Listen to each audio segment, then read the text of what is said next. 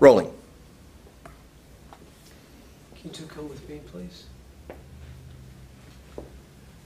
Now, this morning an 87-year-old woman with late-stage Alzheimer's, she presented with stomach pains. The CT showed that there was a pseudocyst in her abdomen. Now, it's going to rupture. We need to get it out before that happens. However, her daughter has left, and the woman, the patient, she's not in the mental capacity to give her own consent.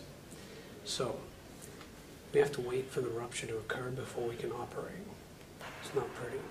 What I need you two to do is to find her daughter so we can get this thing under control. Of course. What's her name? That's the problem. No one can read the signature on her admitting form.